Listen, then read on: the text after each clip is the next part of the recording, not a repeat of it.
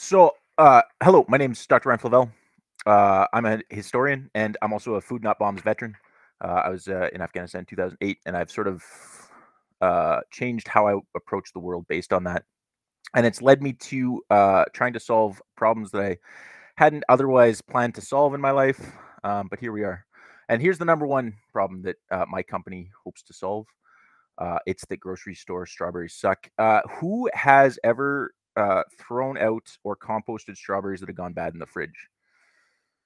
Who amongst us? I have, certainly. Um, and I wouldn't even be willing to compost non-organic strawberries at this point because I uh, I don't trust what has or has not been sprayed on them. Um, from their shipment up from California, primarily in Mexico. So I'm hoping to change that uh, and solve that problem in the following way. Best Japanese strawberry seeds. So these are the two varieties that my company is currently trialing: Sakura and Haruhi. Which, I mean, we'll have to come up with a different, less Japanese name at some point, but that's okay. Right now, we're just in the trialing process. And our solution is to bring these genetics into the country and then to grow them in the best possible way through organic growing methods. Does anybody know anything about the Meiji Restoration in the late 19th century? Long story short, Japan was closed to the world and then was open to the world in the late 19th century, like I say. And when that happened, they got strawberries for the first time in the history of Japan. And being the Japanese, they don't like to not master things. So over the course of the last 200 years, the Japanese have been working on mastering strawberries, and the results are really quite astounding. Nothing like what we have here. So here's where we're at as of a couple weeks ago, and I have an even better picture. Oh wait, not that one. Sorry, that's my great photo op. I took my strawberries outside for the first time in pursuance of this one. So here's where we're at as far as build out phase. I've received financial approval for the build out phase 1, which is currently complete. And here's what we're trialing. We're trialing 3 separate systems. Substrate bags, Dutch buckets are the 2 sort of traditional ways to grow strawberries. And then Deep Blue Greens is an Alberta company that I met when I was an alternate to pitch at InVentures 2 years ago. And they're developing a made in Alberta indoor vertical strawberry growing system, which I'm trialing out in the month of May, is when that's all going to be installed. So the team, as far as that goes, or the growing team, is at the moment myself and Brian Rusk, who's my technical advisor. I met him at the Catalyst Incubator last year. And he has a cannabis operation. He was recently chosen as a finalist for the Canadian Cannabis. Sorry, I have it written down right here. The Canadian Cannabis Championship. You can currently, that's the only place you can get his product, and the reason is he knows how to grow. And he's been willing to work with us as well to teach us how to grow in the organic way, because the only way that we're going to be able to compete is by creating the best tasting product. So I wish that like I could send a smell over the internet, but obviously one can't. But I mean, Brian's facility, the smell of it is like nothing that you've ever experienced in your entire life. 1 minute, Ryan. Thank you. And basically, he's been happy and willing to share with my company the mechanisms, because we don't compete with one another, right? I'm doing strawberries, he's doing cannabis. But so far, I've discovered that his expertise has been extremely useful in my process. Here's our partner companies. I'm still working on getting the IATC out of the University of Lethbridge to work with us. Competition is here. I'm going to say one thing about the competition really quickly, and that is they don't know when to pick their strawberries because they're not ripe enough. I love Duchess strawberries. They're grown in Alberta. They're really good. They're the only ones I buy, but they don't pick them right. Our competitive advantage, I already mentioned, is both our genetics and our growing methods. And what we're looking for is help with developing a plan, who can get us to the next level, somebody with experience who can get us to the next level, and funds to finance the build out phase. So thank you. All right, I'll start us off. So I didn't quite get why your strawberry is better than the store-bought one. Does it last longer? Like, and by how much was A/B testing done to acquire that data? I haven't done formal A/B testing, but again, it's a smell thing. I mean, it's kind of hard to explain without actually having the strawberry in front of you. But like it's not even close. It's the genetics, right? It's the fact that the Japanese have been working on perfecting the strawberry for 200 years and have developed a genetic strain which we don't have access to in the Western world. Which it took me 6 months to get access to that contract. It took me about pretty solid 6 months of back and forth with the company Miyoshi before I got the contract for the seeds. I mean, it's just better, right? Like it's hard to explain without actually having. But yeah. So, what is the cost difference in production, Ryan, between a conventional strawberry and these Japanese strawberries? Well, so technically zero in the sense of they're grown in basically the same method, although we do use slightly more expensive like add-ons. Having not grown the regular type of strawberries, I can't really answer that question with any authority. I only know how to grow these ones. But I mean, like strawberries are strawberries. It's just that these are genetically better strawberries, right? Like they've been selected at a different way. Basically, the big difference is soft fruit and hard fruit. Most strawberries are hard fruit. Most strawberries that you'll buy at the store are Dutch hard fruit. These ones are soft fruit, so they're softer. They smell better. They're just, like I say, all around better. I mean, I think it's. I mean, I'm not going to question you, but I think it's curious that we have not had these seeds in Canada before, given that, leading up to World War II, the Japanese were basically growing all of our strawberries in British Columbia, Washington State, and Oregon. Is that true? They were. I'm fascinated to learn that. Yeah, Japanese strawberry farms before World War II, and we shipped them all off to internment camps in interior BC were huge. My question is, like, when I think of your competition, I think of Centerra and all their fanfare of opening their specifically strawberry greenhouse and growing through their Centerra markets. And so that's where I would wonder. Yeah, that's Dutchess. That's what makes you different and special, because they're supposed to be amazing, even though I haven't eaten them. And how much are your strawberries going to cost? They're going to be pretty expensive. I'm currently right now my sales channels are restaurants, high-end restaurants, and I've been talking to Cilantro and Chive. I blanked on it for a second, but that's what it's called in Red Deer, sort of my first outlet. I'm looking at $2 a berry at the moment. As to your Centerra question, I think it's a great question. That's actually what I tried to mention in the presentation as my competition. They have great strawberries, and I love them, and it's all that I buy. Those are the Centerra strawberries, but as I say, they're picking them too early. I like it's like I want to go to them and say, like, listen, if there's any white, it's too early, guys. You're doing it wrong.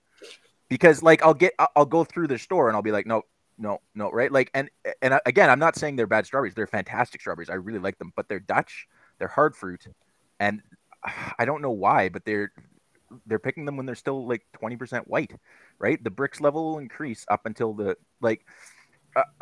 I'm sort of modeling myself on a company called Oshi, and their motto, which I believe in, is not one day over and not one day under, right? And so that's what I'm trying to accomplish with. I would say Centerra probably does it why everybody else does it, so that they can leave them on the shelves for 2 or 3 more days before they spoil. Yeah, exactly, right?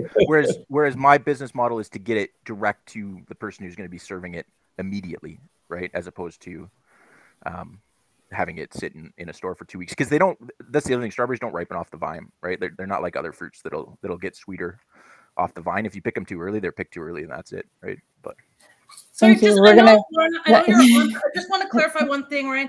You said it costs $2 per strawberry. Yes, ma'am. Yeah. So for like a family of 5, it would cost $10 for each one to have one strawberry. Well, it's the larger the number, like we're going to be, again, first of all, restaurants are our market, because that cost is then like absorbed within the cost of the dessert that you're serving. Second of all, yes. Long story short, yes. So my first question is, I remembered you saying that the strawberries that you have are soft as opposed to the ones that are in store that are hard. Does a softer strawberry have a higher water content than the harder strawberry? Like, is it soft because of the water content? Well, I don't actually know why it's soft, to be honest with you. It is a larger berry, so I would expect yes. So the reason why I asked that, I was leading into the because you started off your pitch by saying that the ones in the store, they don't last long and they go bad in your refrigerator. I feel like your strawberries will suffer from the same thing and maybe even go bad even faster because of the high water content. Well, in my experience, they won't go bad faster. That so long as they're packaged properly, which is so the way that we plan on packaging them for shipment is mason jar, because strawberries keep better in mason jars. The whole world uses plastic, but strawberries don't keep particularly well in plastic. Again, in my experience. So yeah, that's our plan to address that problem. They've kept fine for us. The same amount of time. I mean, they will go bad just like any other fruit, but I haven't experienced a higher rate of it going bad. No. Okay, so have you given consideration to like your infrastructural needs? Because now I'm hearing like mason jars. So you have a need for the land space, like where you're gonna grow it. Then you have a need for taking it to that value added market readiness. So have you given thought to in terms of like the equity that you would need to kind of push it off the ground? That's a great question. I have a couple of people who are interested in partnering with me for spaces, but I haven't. To be honest, I've been focused on the strawberries to this point, and now I'm starting to get to the point where I can start to look at the actual facility part of it. I have three. I'd say pretty solid leads on a facility space, but yeah, there would be a fair amount of that. That's when the capital investment has to start, right? I've been able to do it pretty cheap to this point, but yeah, for the next step, yeah, it'll be a much bigger proposition. Absolutely, yes. Great. So my final question, so I don't hog this, is have you weighed the environmental like requirements? Because I know that these are like home in Japan. This would be an indoor grow. Indoor? Okay. Yeah. So again, that's why Brian's the guy that I'm like. When I met at the Catalyst Incubator, when we met, I was like, I'm looking for advice on how to set up a grow operation, and he comes on. And he's like, I'm looking at developing a business on how to teach people how to set up their grow operation for cheap.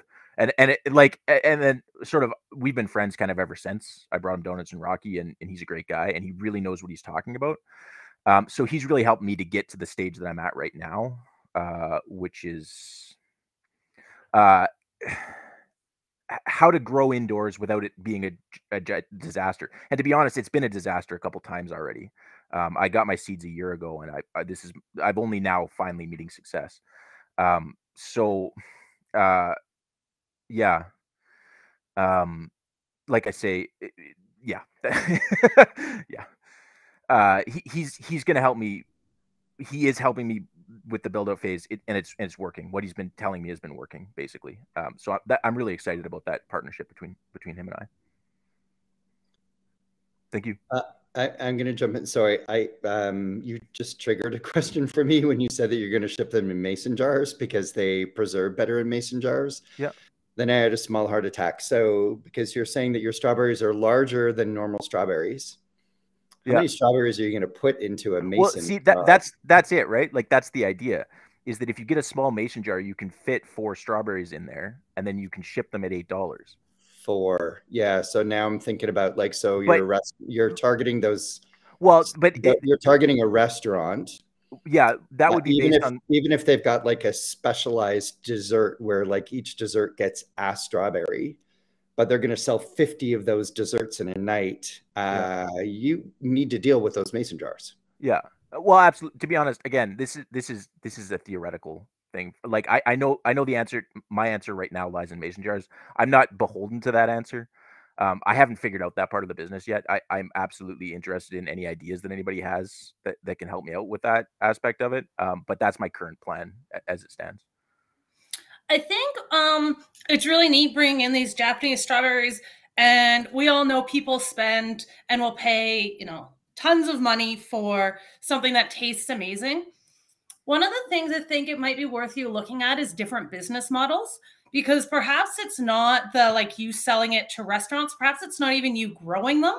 Perhaps it is selling the seeds or at home opportunities or some of the different ways. Like I'd test out a bunch of different business models to see what one the best one to go forward will be, because this is like, we're really quickly talking about this, right? Like we all understand you've done years of research. We were 5 minutes into this. Yeah. But that there might be a lot of things to be able to grow and scale this and be able to really develop it. So just play with that, work with, did you say you're down in Medicine Hat? No, I'm in Sylvan Lake myself.